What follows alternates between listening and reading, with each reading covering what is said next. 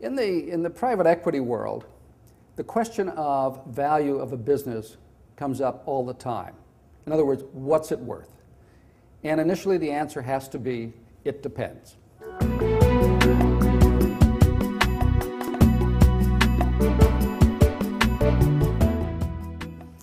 Firstly, who's buying?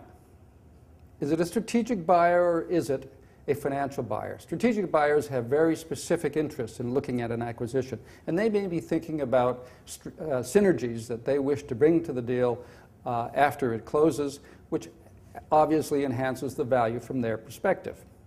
Financial buyers, on the other hand, may not have that same ability. They may not have a platform that they're building on. They are really focused on some attractive economics that says this deal is one that they want to do, and they will crank a value using their models to decide what they should pay. It also depends on the nature of the quality of earnings. If the company is in a turnaround situation, it has certain valuation considerations attached to that. If, however, it's got an unprecedented profit record, then valuations will naturally reflect that kind of record. It also depends on backdrop conditions. Situations change. Market conditions change for different products. In the final analysis, it really is what you can negotiate.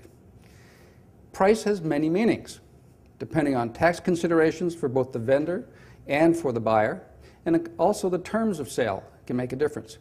In that drive to fairness, often little tricks can bridge the gap. It's not unlike the old pizza rule in college, you cut, I choose, or the modern day derivative in business language, which is you name your price and I'll name the terms. Can valuations help? Maybe. Valuations can be very useful where a naive seller, and by a naive I mean someone who may have just recently inherited a business, knows nothing about it, and is motivated to sell, but needs help. Obviously getting professional expertise to help determine a value can be very important going into negotiations. It's also important can be important in settling disputes.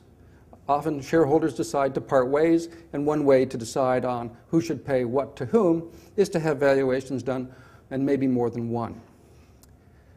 Also, it's very useful in providing boards of directors with reference points on the basis of which they will decide whether offers that are being made for a business or for their business or being made for businesses they want to acquire meet the fair value tests that they think are appropriate or that the shareholders would think are appropriate. This business is full of cliches. And in buying and selling in businesses, looking at buyouts, beauty is truly in the eye of the beholder.